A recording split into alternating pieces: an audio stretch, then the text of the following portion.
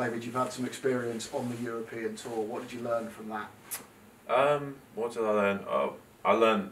I think the main takeaway for me was that I felt prepared and I felt ready to play at that level.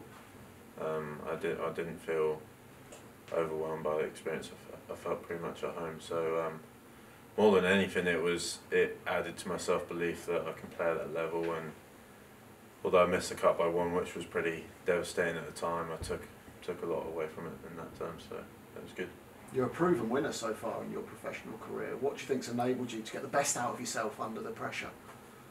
I think just the preparation. I'm generally well prepared for the tournaments I play for and play in, and just sticking to my game plan and yeah, and just focusing. I'm pretty good at not letting things distract me too much. So when I was playing with the lead out on the MENA tour for that first big win of mine, yeah, just stuck in and had a good round. So, what role has being a part of TRINIFOLD Sports played in your progress? It's just having a support group. I think's big. I think in terms of building a team around me, obviously I've had a swing coach for a long time, as most of us do, but also we've just added to it and really solidified a team around me with Harvey, Hillary coming from the group, but also for me just learning how important that team is. So I've obviously added my own elements to that, whether it's my strength coach or some short game coach and stuff like that. So yeah, I think the team element's big. Would it be fair to say you're one of the more senior members of the team, a leader?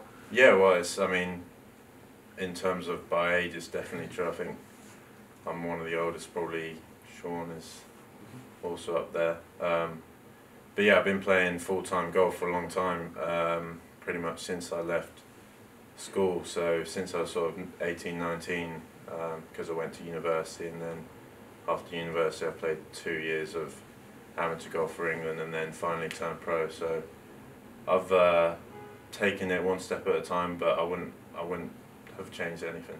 Where do you feel your game is heading into this summer? I feel pretty good.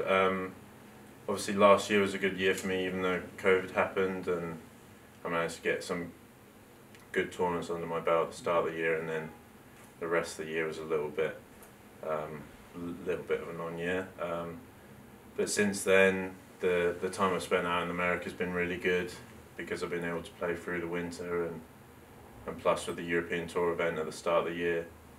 I think I've got some good experiences under my belt, and I think I've got a lot of reps under my belt to keep me going through the year.